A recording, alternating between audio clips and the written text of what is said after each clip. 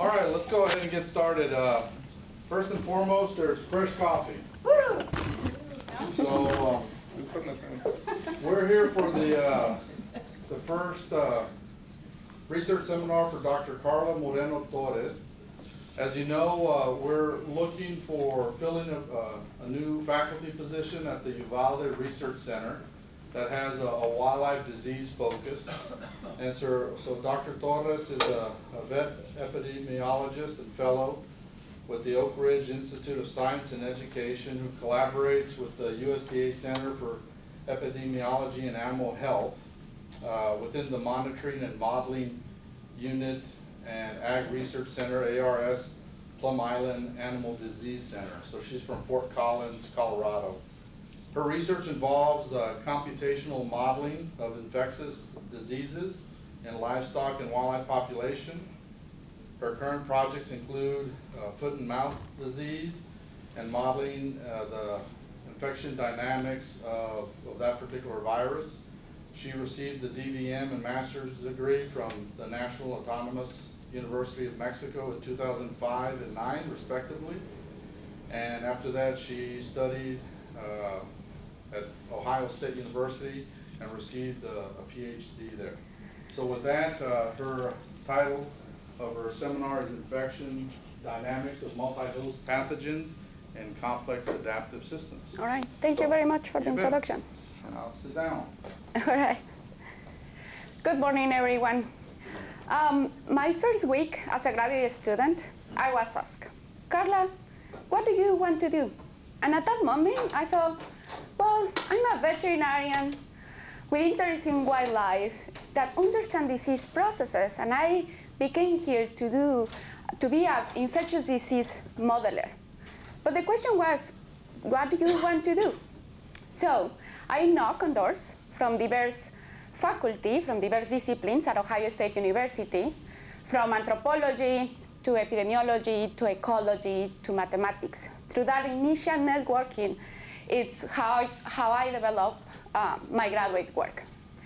Nowadays, I identify myself as a holistic wildlife epidemiologist by training. In general, for example, I use various discipline approaches to understand complex adaptive systems. And today, I'm going to talk about infection dynamics of multi-host pathogens in complex adaptive systems. This is actually the general view of my interest in my research, and my mission for the new Wildlife Disease Ecology program will be to enhance sustainable livelihoods through actively understanding complex adaptive systems at this center in Uvalde. All right. So these images that you see here are actually the different players that you will see through my speech when I talk about this multi-host pathogen system. I'm going to do my talk. It's mainly based in 4 big topics. So setting the stage, so I will talk about the ecosystem. The second one is my research experience. I'm going to show you what I did during my graduate work through 3 projects. Then it's going to be about my current research work, so what I'm doing to expand my knowledge in this area. And finally, the mission, vision, and plan for the Wildlife Disease Ecology program. So with that, I'm going to start with, through my initial networking with the wildlife species. So I talked with a wonderful wildlife veterinarian, and she expressed to me her concern of a health of a pair baby deer that is captive at the wilds. So the wilds is the largest conservation center in North America, and it's situated in southeastern Ohio. So pair baby deer is actually endemic to China, and this species, although it has been recovered from extinction, is still extinct in the nature. And 1 year before I came to Ohio State, there was an abortion storm of this species at the wilds. And an abortion storm was that more than 50% of these pair baby deer females had aborted. So being the mission of the wilds, the conservation of endangered species and reproducing this species, this become a very important health issue. This is in Ohio, and this is the environment at the wilds. So what you are looking here is actually the central pastures of the wilds. That is where Père d'Avis deer lives, and actually mimics really well where Père d'Avis deer will live in China. There is another part that is very important about the wilds, and that's actually their configuration of this. And as you see, there are these roads, and it's a kind of a safari zoo type, so people can go and see these different species, so it's a way to have these alive. But the configuration is very important. So the most endangered species will be at the center of the pastures, and this is the center of the pasture, and the least endangered species will be at the periphery. And in general, the thought is that if a disease were to occur through this ecosystem, then you have the least endangered species surrounding the most endangered species, so you have time to figure out what do I do with my more endangered species. And so the Père d'Avis deer shares the pasture with different ones. So this is the talking, and the talking actually is sharing the pasture with the Père d'Avis deer. But there are other different species, so there is mainly ruminants in this conservation center. Those are white rhinos, and this is bison. So bison actually, well, is endemic to North America, and bison is the one that is at the periphery. So again, so it's endemic species, so you would expect that if a disease comes through this endemic species, you will see what's going on, and then you have some kind of control strategy to implement. Surrounding the wilds, there is rural area. And the mainly livelihood for these farmers is actually beef cattle. So there is dairy and there is beef, but there is mainly dairy cattle. And in the picture here, this is a road. So crossing that road, you will see the bison herd. So actually, these herds are really close together. The only thing that separates is like a road. And then, so from the farmer's point of view, there is these fences that are not that tall, and the idea is they just want to keep their livestock inside of those pastures.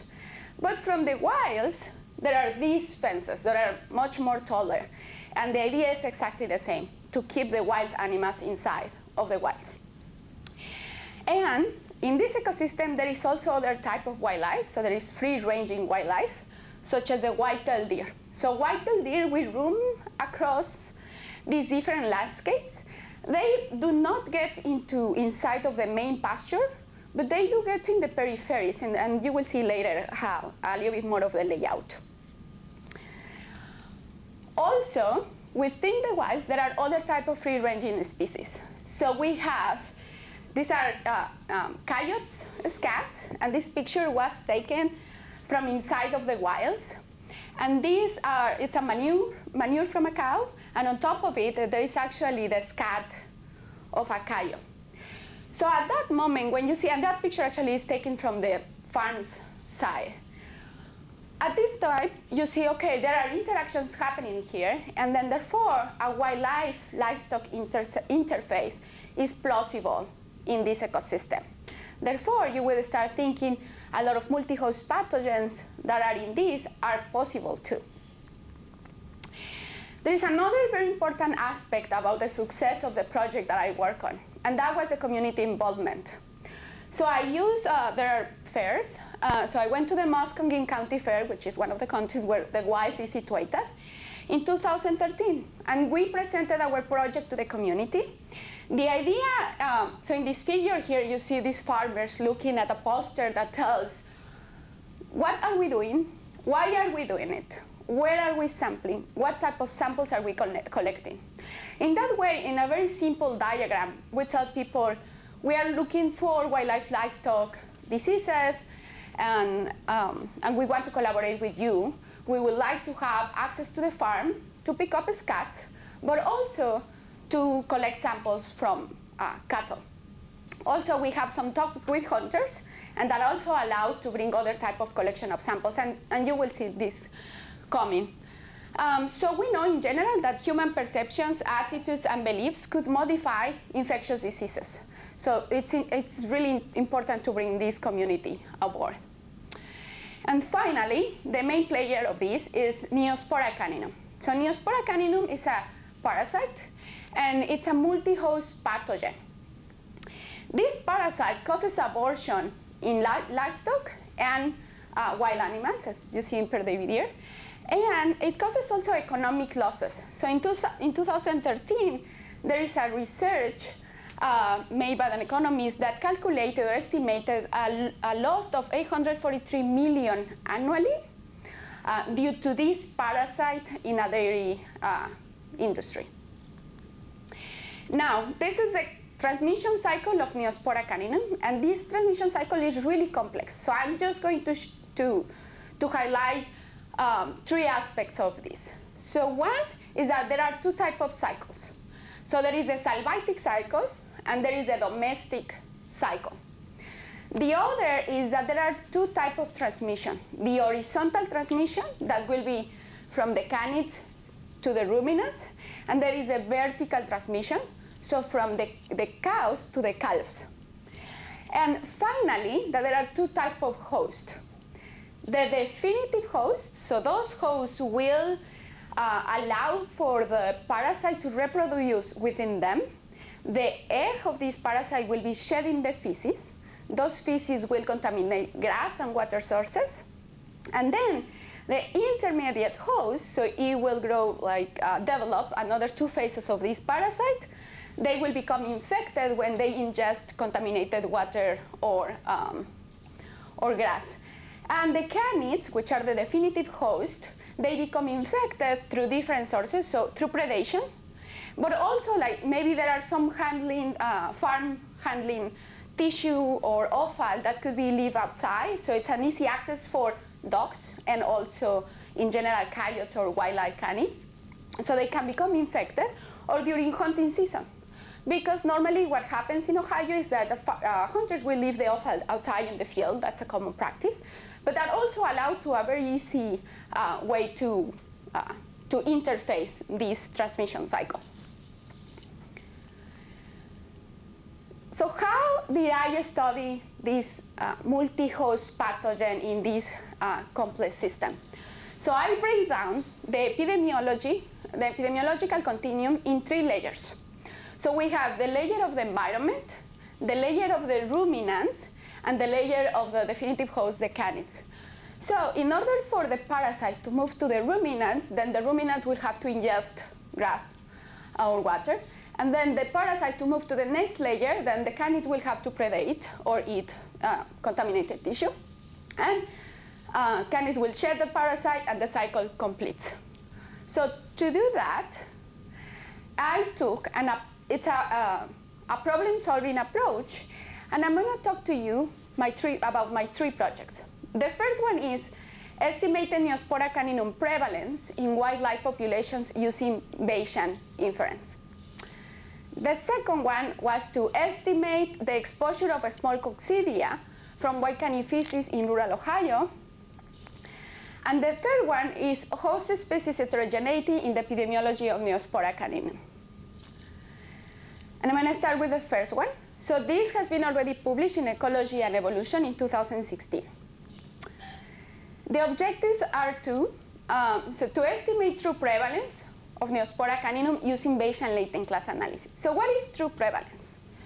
True prevalence is the proportion of truly infected animals from a population as opposed to those who test positive for the disease. And the second objective was to estimate the uncertainties about the performance of the commercially test, which was a competitive ELISA test, applying these wildlife populations, and again using Bayesian latent class analysis. So why estimating true prevalence is important? So in general, we use that estimate to follow the dynamics of a disease in time and space, to do a risk factor analysis, to evaluate disease control and eradication programs, and to propose a surveillance program. We know that in general, validating this test is very difficult. And normally what happens is those tests are validated in cattle populations, because you can have a herd that it's all healthy, and then you can infect them, and then you test how good your test is performing against the individuals that you know that are truly infected versus the ones that are not infected. And you can validate this test. However, for wildlife populations, this might be impossible, simply because of behavior. Sometimes you cannot handle that much. You cannot infect endangered species. So there are other type of tools that we can use to still have a sense of the uncertainty of this test, which are statistics. So I use the Bayesian latent class analysis.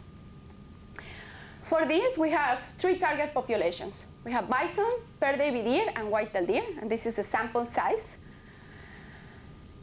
So the base rule tells us the relationship between 2 conditional probabilities. So it will tell us the probability of defection given the test. It's proportional to the probability of the test given the infection times the probability of infection.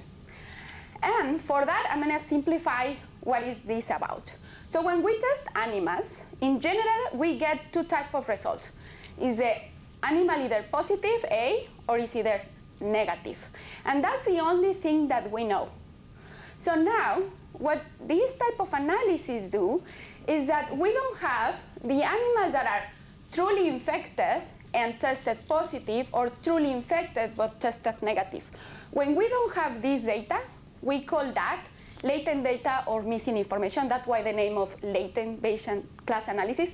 And class is because they are within a class. So these analyses do that.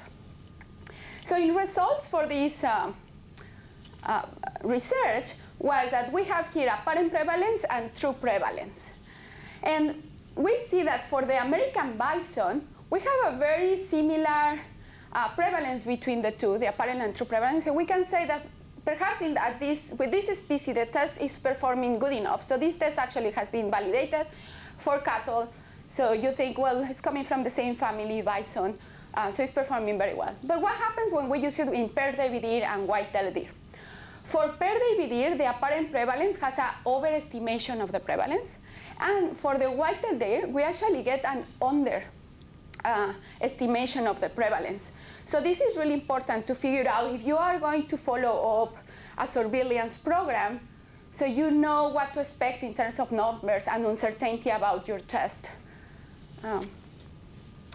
Then this graphic also shows the prevalence of these 3 different species, but in a diagram form.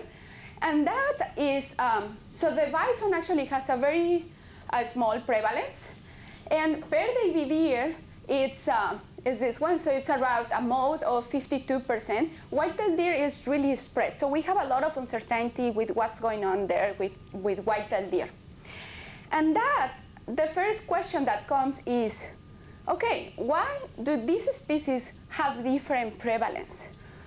If they are all in the same ecosystem, what is it making those species having different prevalence?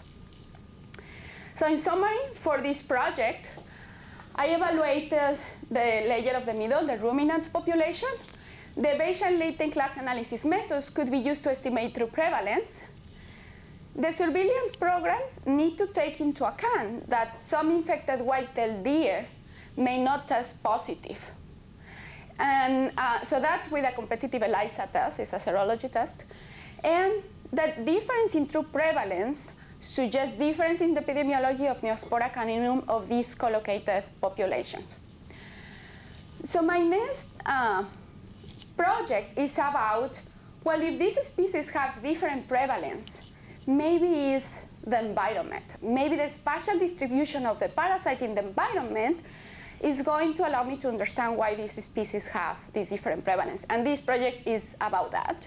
And it's in press right now in the American Journal of Veterinary Research. So what we wanted to do is to determine the risk of exposure of Neospora caninum from wild Canides cats to ruminant species in southeastern Ohio. And I just want to tell you a little bit of coyotes. So coyotes were mainly distributed in the central part of North America around 1700. Then after there was, the wolves were removed from the natural environment, the coyotes could really move to other spaces in North America. So in early 1900s, there is like this clear gray that they go all the way to Alaska now. And right now, actually, coyotes are all North America, but also all the way to Central America. So this map actually right now is short. So it goes all the way to Costa Rica. So the expansion is really interesting in terms of spatial spread of this species. But also, when you go to regionally, and then you look the population of the coyotes in Ohio, you see this trend of going the number of coyotes in that area. So the x-axis will be the years, and the y-axis is the sightings per 1,000 hours. And what we see here is that the livestock losses by predation represents in Ohio around 5.6% of all the total deaths in Ohio.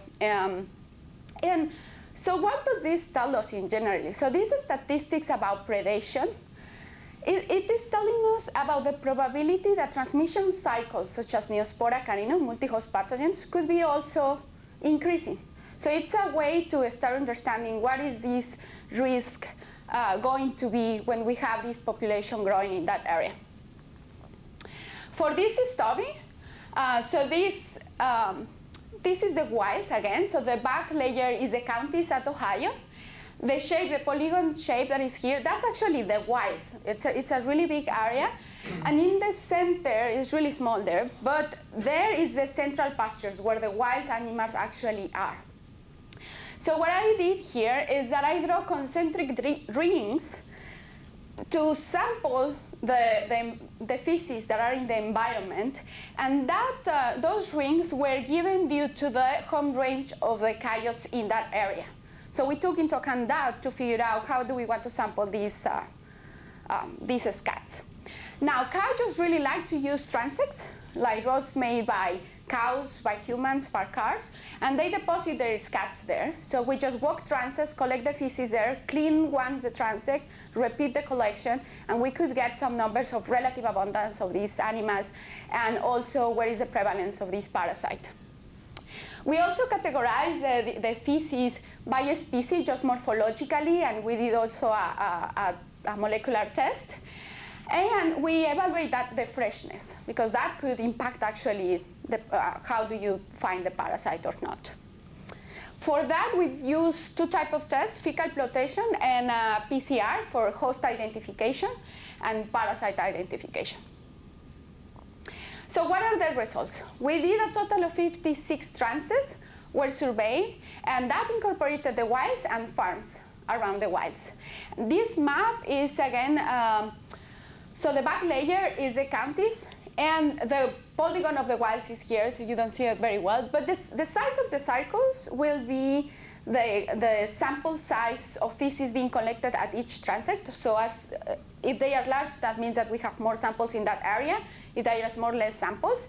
And then the colors being black, the relative abundance for fox, and being in gray, the relative abundance on coyotes. So in general, in this area, we have more coyotes distributed than fox. And this is the map, but now for the proportion of coccidian positive. So we did exactly the same. The size of the circle will be the sample size at each location. And the colors, if it's black, will be a positive sample. And if it's negative, it will be the white color there. So we found a total of 18% of the samples were positive to the presence of coccidia. However, when we arrived to the PCR test, we found 0% prevalence of Neospora caninum. So none of the samples were positive. Due to using some statistics, we could calculate the maximum prevalence that we could find in this environment. But there was none positive in the samples. So for that, in summary, I evaluated the layer of the environment. And what we found is that the results really suggest that the role of the environmental phase of the parasite in the environment is actually likely minor for this species. So at that moment, it was, for me, like, it's not the environment, the species have different prevalence, what's going on? So for that, then I did the next project. So we studied host species heterogeneity to understand the epidemiology of Neospora caninum of this species, and this has been published in PLOS ONE 2017. Okay. So the objective is to determine the role of host species heterogeneity in the epidemiology of Neospora caninum. And we have 3 target populations: cattle, per-David deer, and white-tailed deer. This is the sample size.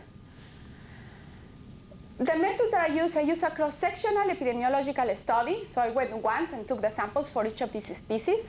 For the cattle, we use actually the Muscongan livestock auction. So in the areas surrounding the wilds, the farmers really don't have handling facilities. So you have to use whatever it is in that community. So what I did is went to the auction, talked to the owner, talked to the farmers, and we get the permits to get all this sampling going on. So we went there almost all summer to collect all the samples. We took just 3 samples per farmer, and we know they will bring trucks, so we don't want to have a repeated samples from the same farm. So we tried to, we waited given the different locations that we were sampling. For per-David deer, again, we needed to use the resources that are there. So we used the annual health evaluation that the wild does to all these species. So we went at that time, so they actually handle these species, they put it in a shuttle, so you can go and do all the blood sampling and we took also age data. And for white-tailed deer, hunting season. So I put a station there, and we talked with hunters. So we were able to get a lot of samples from those, from that resource, and that was really, really useful. Finally, we did a serology test, and we take age data, and I apply a catalytic and reverse catalytic models. All right. So the catalytic and reverse catalytic model, the first thing is we wanted to know the memory of the immune system by a species. And what I'm telling here, I'm just going to simplify this. And so we have normally seronegative samples, or seronegative animals, and these animals will become seropositive at some force of infection. So we have negative and positive samples, we have age structure, and we can see if these animals seroconvert, and we also can found that if those animals could wane immunity. So animals that are seropositive, then later on will be again seronegative. And so we calculated that omega is the duration of natural seropositive. That will be the inverse of omega. And finally, we also did the species-specific contribution of the persistence of Neospora caninum in the community by calculating the reproductive number. So the reproductive number is the number of secondary cases arising from a primary case.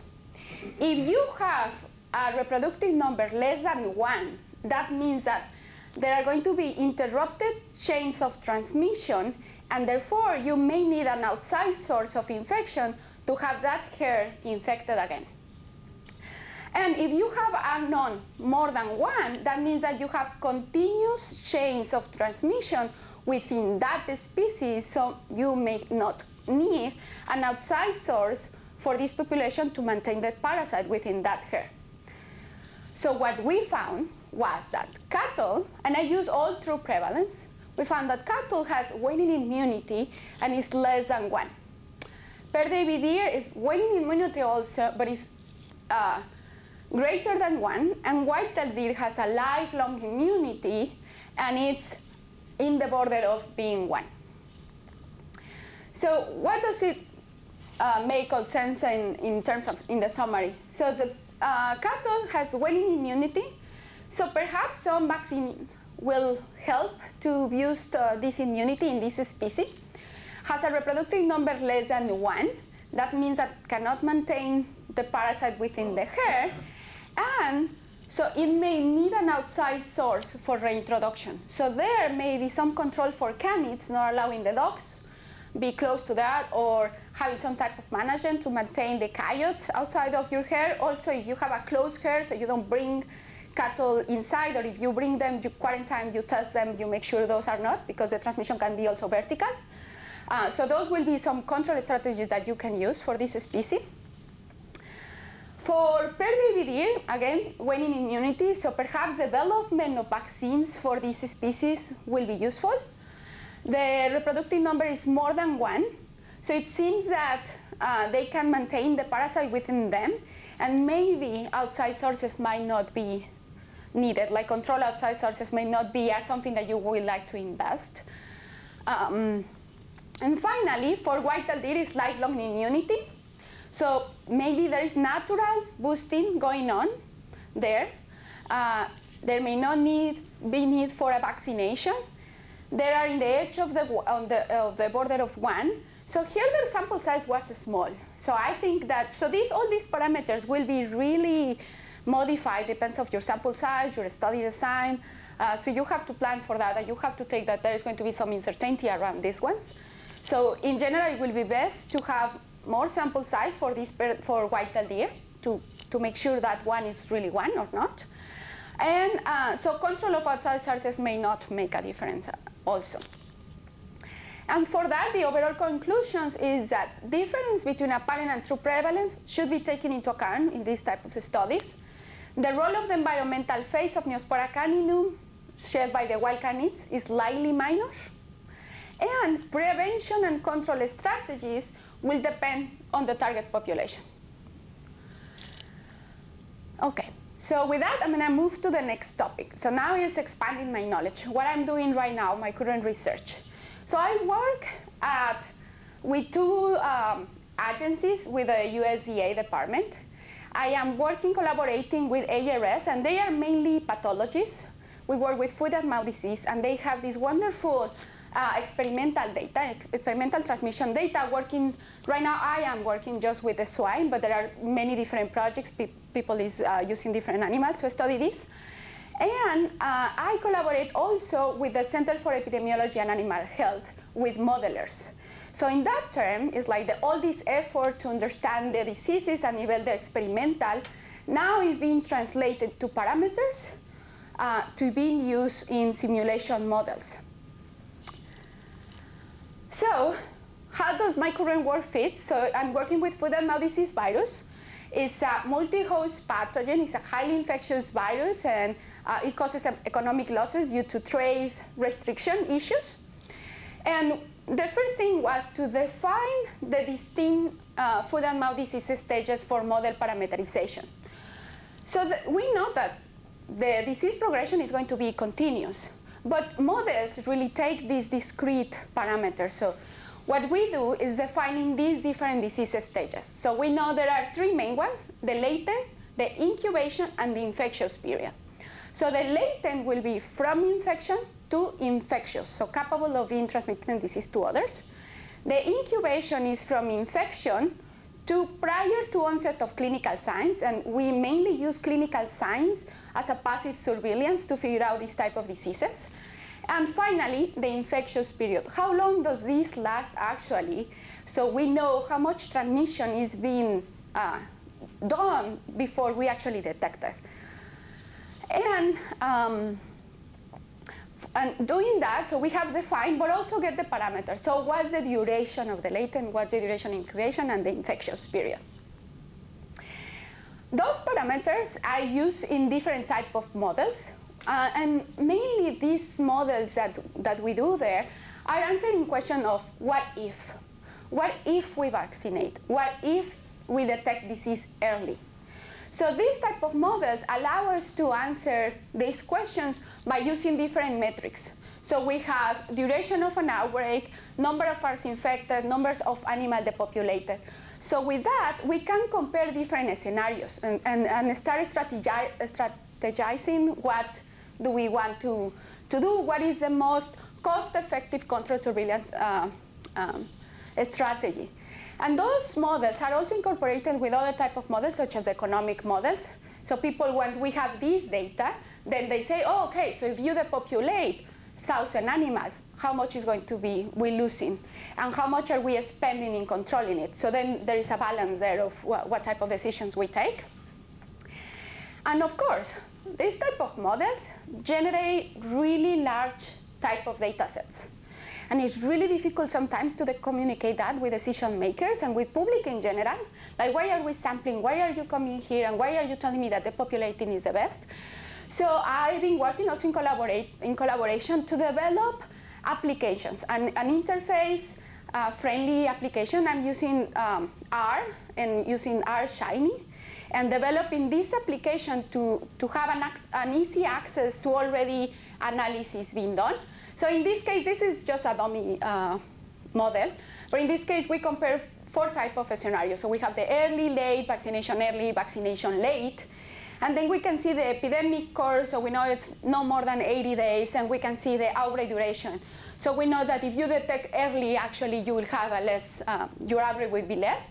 And you can click, this is really interactive. So you click in these ones and you can see, normally we run 20, 21 scenarios. And so it's really hard to compare all these scenarios if you don't have this type of tools. And there are also other tabs. So right now, this is just the ADSAM. So ADSAM is the animal disease spread model. That's freely available to use. And so it's mainly right now just for livestock populations, and it's mainly for highly infectious diseases. So there is no vector-borne disease or wildlife. So they are trying to really bring more about the wildlife and how do we incorporate wildlife in these type of models. Okay, and finally, I'm going to talk about the mission, vision, and plan for the new disease ecology program at Uvalde. And my mission will be for the new disease ecology program to enhance sustainable livelihoods by actively understanding complex adaptive systems and applying problem-solving approaches. And I am very interested, my research motivation of what I do is in general around this question. So how complex systems adapt to changing circumstances? A changing circumstance could be a weather pattern being modified, but also interventions. We do a lot of interventions. We want to handle wildlife, we want to handle livestock, we put vaccines. So what happens with these multi-host pathogen systems when you do an intervention in one species but not in other one? How are we going to measure that? And what type of adaptation do we want? Can models help us to strategize and maybe try to see the different scenarios and start making decisions, or at least to say, okay, let's go to the field and now apply this one and let's see how it behaves and start getting data for that. How I'm going to do that? So my vision is through collaboration work. So these are very, very big projects that in general, you need different approaches. You need to use methodologies from different disciplines. And you also need ideas from different disciplines. So we grow with different philosophies, so it's good to understand for example, anthropology. How does anthropology can intervene, like studies of human dimension? Or economics, how do we bring economics to start doing these decisions? So I have here several departments where I've been working, not with Texas, of course, but like through my career, I've been working with these different disciplines. So anthropology, entomology, the Department of Wildlife Diseases, science, mathematics, statistics, geography. So that's one of my plans. So really bring this collaboration and interchange ideas and apply to understand these multi-host complex systems.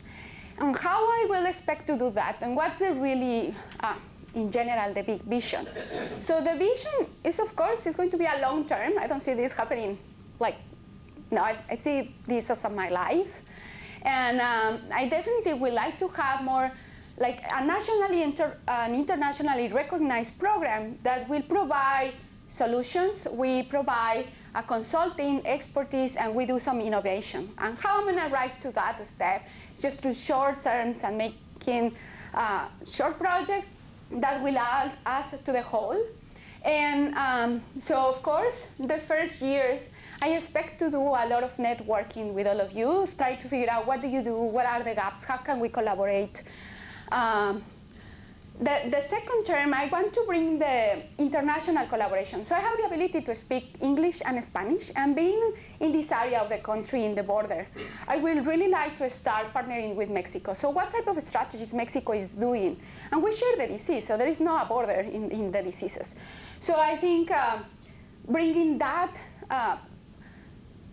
communication and trying to do strategies could help in general for these complex systems.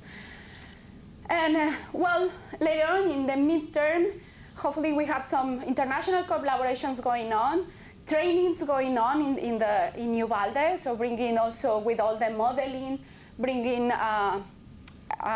state people to be trained to these type of models for emergency preparedness, international people also coming and to understand these ones.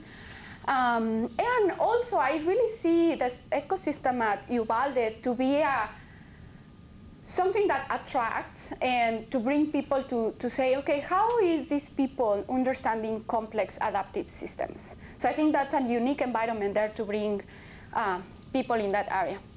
And while there will be some of the funding sources that I am aware that we could be using and collaborating. And so just as a conclusion, this performance system exemplifies what I see in general in the program.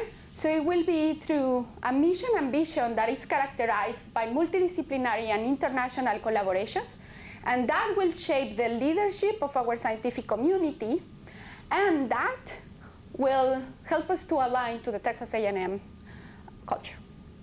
And with that, I really want to acknowledge all the people that I've been working. As I told you, I think this is definitely a project and a lot of projects and a lot of my career being developed through wonderful people that I've been meeting, mainly from graduate school, postdoctoral research. And this is really important for me to really thank the farmers. So without them, I wouldn't be able to walk in their farms to collect any sample. To the hunters that they brought, like I wouldn't be able to carry the white-tailed deer, and they do, and they put it in your station. And there is a really nice collaboration in that part. Of course, wildlife, USDA. And with that, I will take questions. And thank you very much for being here.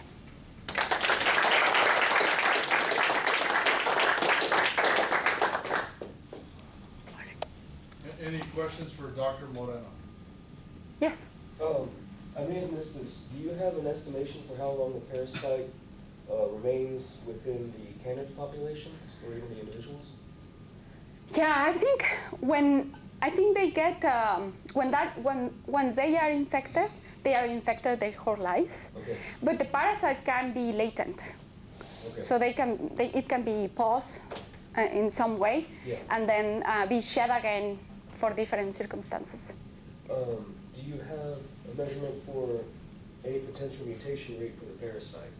A potential mutation? Mutation rate for the parasite, right? Not really. I didn't work in that area of that, but yeah, I think definitely something very interesting to take into account. And also, I want to mention, so it's very important to see what type of test we are using.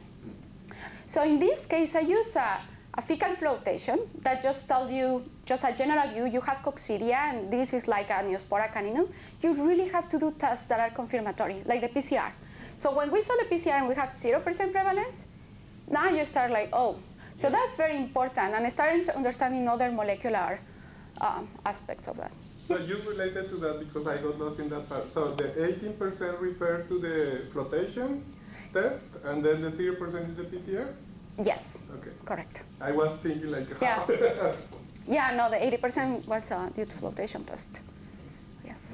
Have you tried, do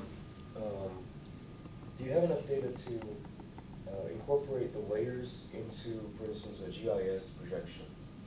Yes. Okay. Yeah, so all that actually, so I use ArcGIS. Oh. And I use R also within that. Yeah. There are different tools. So this was, I really have to make all the project really short. Yeah. But there is a lot more specific things in the papers. But what I did actually, so we took another type of sample. So we took density of cattle and also the environment. So we have crop, livestock farms, or forest. So I took those measurements from the environment. And we run a regression logistic, spatial regression logistic analysis to see if any of these other factors are actually the ones that are modifying through coccidia positive, because Neospora caninum was negative, and none of those factors. But I also run one that's, I use weather data. So I use humidity, temperature, and that was really interesting actually. Temperature, that was the only one that came significant in this model.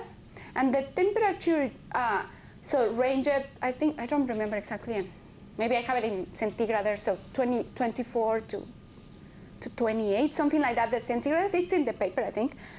At that range, actually what we found is that the probability that getting a positive sample is higher than the negatives. And this is also another aspect, is it because we get that prevalence? We got those tests positive because, okay, how do I say no? We get that prevalence because of the, really that was the true prevalence in the environment, or because the weather that was there maybe desiccated some of these parasites, and we just didn't find them. Just because of, as I show you, we measure the freshness of the feces. And that also could be a factor. So it may not necessarily that parasite is not there. Maybe there are other factors, such as how the environment at the time that you collect the sample, are you getting the parasite or not? So there, Okay, cool. So the PCRs then were on fecal material? Yes. And is it possible that the primers that you used were too specific, that you missed Neospora, if there's any genetic variation within caninum across its distribution? Yeah, so it was really specific, that's for sure. So we make sure we wanted to get that because we have other parasites that we have to differentiate, so Toxoplasma gondii, Sarcocystis. So it was really specific. But I think we'll still, I'm not really a molecular person, but I think you will still get the Neospora in that sense. So even if it's maybe a modification, you will still know it's Neospora caninum. Yes. Yeah. So you were sampling scat from coyote and fox. Mm-hmm. Can you distinguish coyote poop from dog? From dog? Yeah. Yes. Yeah. So, well, it all depends, I guess, in general. I'll show you how.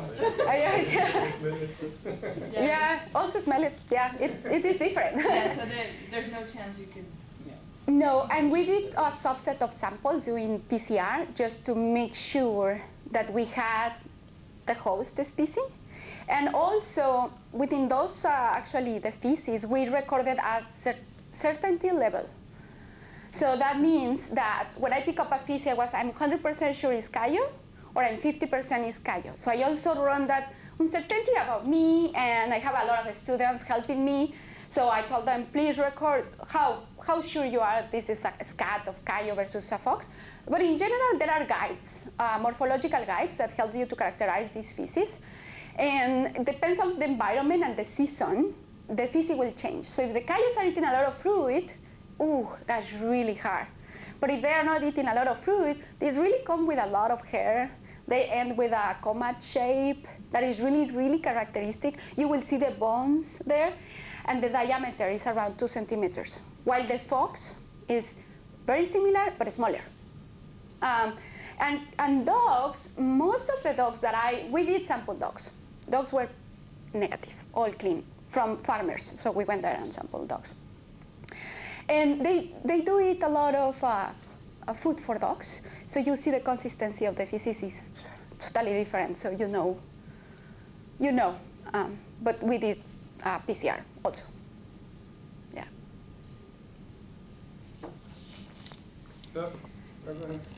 So what's the rest of the story on the Pierre David year? Did they have subsequent abortions the following year, or was this just a one-time event? Yeah, that's a good question. Anyway, I can answer from the point of view of diagnostics. I told you I did a serology test. Serology test will allow you to see exposure, never infection. we never had the chance to have actually samples. So you could collect tissue samples and do a PCR or a immunohistochemistry to figure out, oh, the parasite is actually here. For PERD, we did not do that. We didn't have the chance. We tried with the bison. Coyotes want all the time the placenta. So it's really difficult to handle wildlife, as you all know. So those type are like limitations of the project. So we did not, but PERD did just recover. And in some way, there is a lot to be understanding, and this is a model. So we still need to figure out what is really happening. But it seems that as the animals get older, they may have some immunity going on. So you may still get infected animals, but not abortions. You can still get calves being infected, but not abortions. So we really don't know what happened. When I finished this, I didn't hear again that there is another abortion. And I don't know right now the status of that. But yeah. For white-tailed deer, we collected samples. So we collect placenta. This parasite really likes the brain. So we collect brain, the fetus, and I did PCR, negative. So serology was positive. But when you go to really detect the parasite, that's another world. Like you really have to figure out the diagnostics and different steps to get this parasite. So, yeah. You have a question? No, I have two about the same animal. Yeah. All right. Any other questions? All right, well, thank you. While we have everyone here, I'd like to thank the committee in the room, Dr. Perry Barboza and Dr. Walt Cook for their effort, and also would like to recognize Dr. Dave Lunt, the Associate Director for AgriLife